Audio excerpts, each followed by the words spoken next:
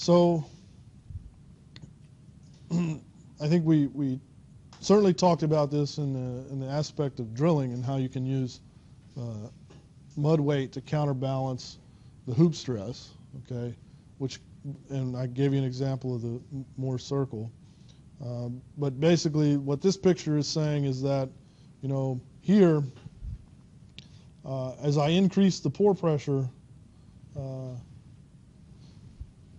as I increase the pore pressure, I shrink the Moore circle, because in the effective, so this is effective normal stress. So if I increase the pore pressure, I'm shrinking the Moore circle, and so you can actually have, due to the effects of pore pressure, if you look at this smallest Moore circle down here,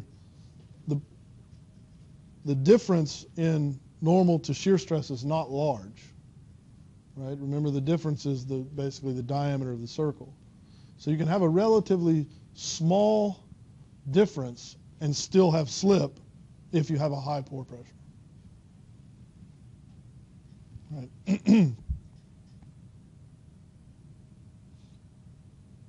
And this is obviously too associated with induced seismicity, right? We see that when we artificially increase the pore pressure through injection.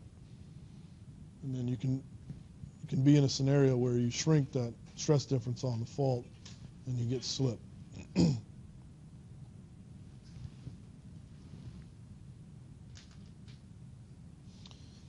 And so then just lastly, we have this notion of a stress polygon, and we'll use it more when we talk about wellbore stability. But basically combining everything that we talked about pictorially, then you basically can say that the state of stress in the earth, the value of SH min, SH max, and SV is always going to be in this polygon.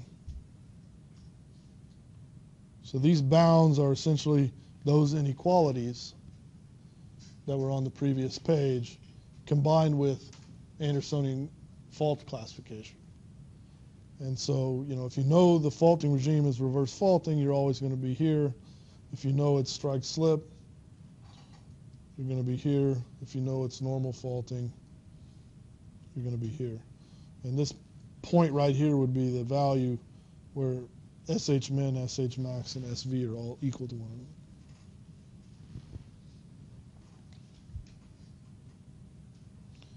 So now we know something about the mechanisms of fault slippage. We know how to compute the stress on the fault. So now we should be able to determine if a fault will slip or not. Right?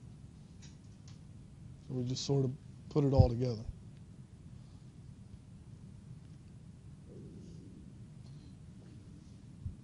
Have fun on spring break.